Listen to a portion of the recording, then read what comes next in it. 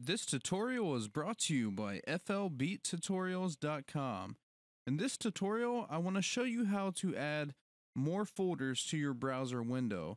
Now, your browser window is your key spot to go when you want to add samples, and so it's important that if you have separate folders outside of the stock ones, that you import those into the browser for easy file selection, and you have all your sounds in one spot that you can get them out.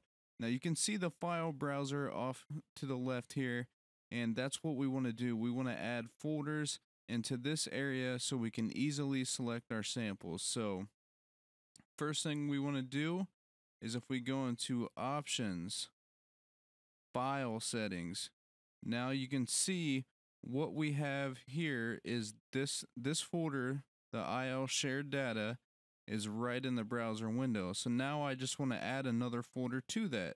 So I click this icon right here. In my case, I'm going to go to the desktop, and let's see.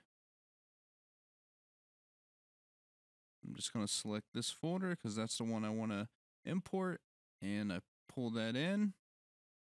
And now if you watch that closely, you would have seen that that folder that I just selected is now off here on the left. And I can open that folder up, and now I can easily drag in samples.